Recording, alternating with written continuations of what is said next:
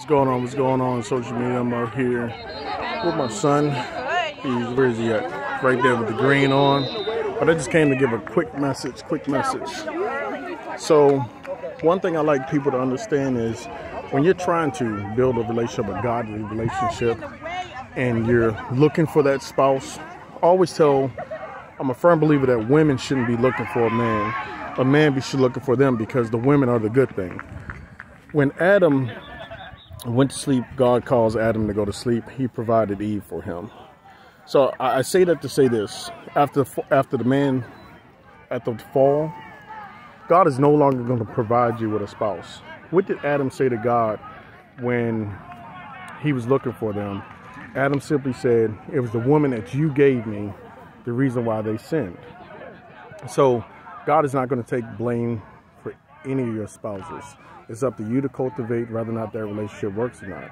He gives us everything we need with the instruction in the Bible to pick the right spouse. He tells us not to deal with non-believers. And when we're dealing with the unbelievable person, then you have to be careful, because you will get bit and you will become broken. You go through a lot of pain when you do what's not in God's will and not His purpose for you.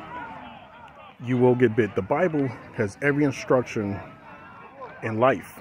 You can pretty much date using the Bible. You can build a business using the Bible.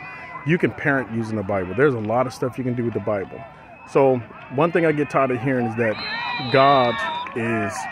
you're waiting on God to provide you a spouse. Or I hear this too: if it's meant to be, then God is going to bless it. No, it takes two.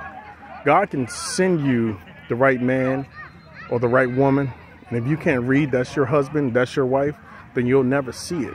Stop waiting on God. God is waiting on you. God is waiting on you to have faith in everything that He's given you in His instructional book, to make the right choices, to go cultivate the right relationships, and to grow them. Because I also believe that two non-believers, one can give their life to Christ, the other one can't. I believe that God can bless that relationship until the other one decides the other one that makes a decision to become a believer as well.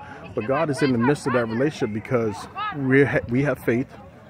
He's encouraging us to do the right things, because your walk as that person's spouse, your walk means everything. Your walk is going to determine how they feel about certain things.